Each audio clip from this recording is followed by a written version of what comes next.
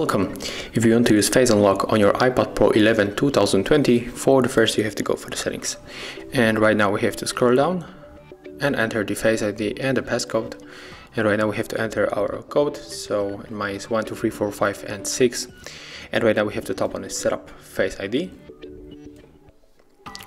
And as you can see, we have to rotate our iPad to portrait mode. So let's do it right now.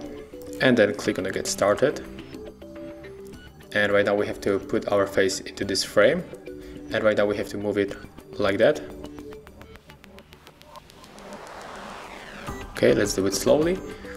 And the first was the scan complete. So right now we have to move it slowly to complete the circle.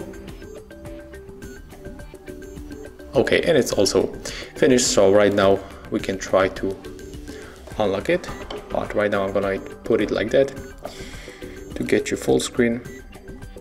And right now let's lock our iPad here and unlock it. And right now we have to swipe. So this is how it works. Thank you guys for watching. Leave thumbs ups, comments and subscribe to our channel.